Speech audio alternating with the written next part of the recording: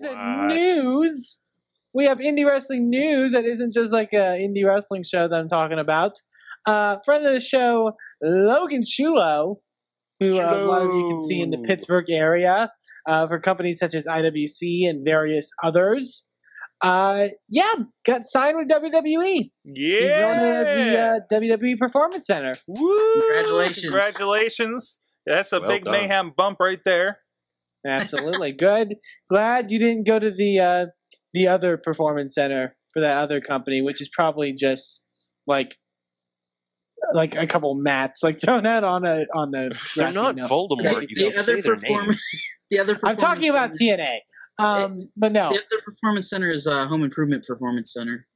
Yes. I do also understand that other friend of the show, other friend of the show, Mr. Z Mayan is supposed to be showing up on TNA again. Is that right?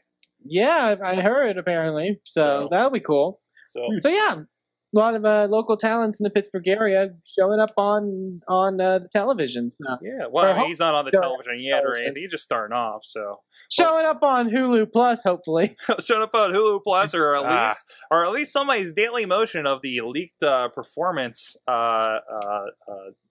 skills promo classes. Wonder if he'll still try to do Heavy Metal Jesus. I doubt it. Heavy metal. That's going to carry through. Heavy metal unproprietary God. Well, let's play real quick, spitballing. What do you think Logan Shulo's gimmick and maybe name will be when he goes to NXT? LB? That's a good question.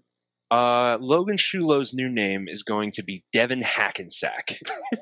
Devin Hackensack. I can see. In full honesty, I can see Devin. He looks like a Devin. Devin, yeah. And his gimmick is going to be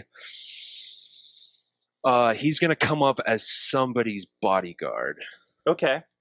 Okay. Yeah, I think he's going to come up as somebody's bodyguard.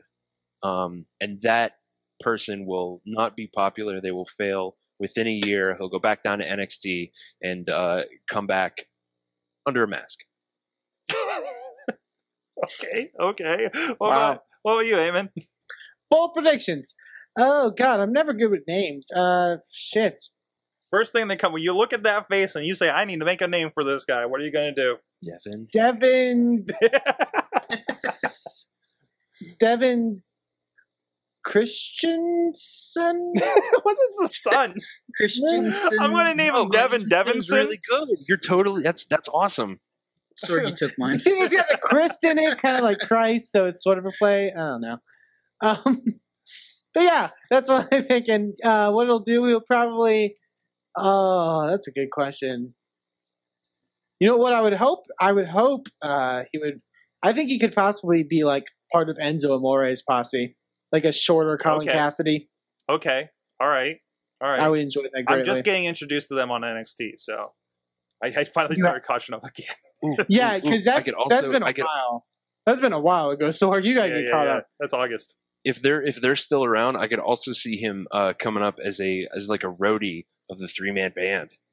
Oh, yeah, it's a guaranteed gig. That's not a commentary on his abilities. I just think he would play the role. Yeah, I mean, let's be clear. None of this is a commentary on his abilities. This is a commentary of how NXT appears to work from the outside. Absolutely not. 3MB is very good at their job.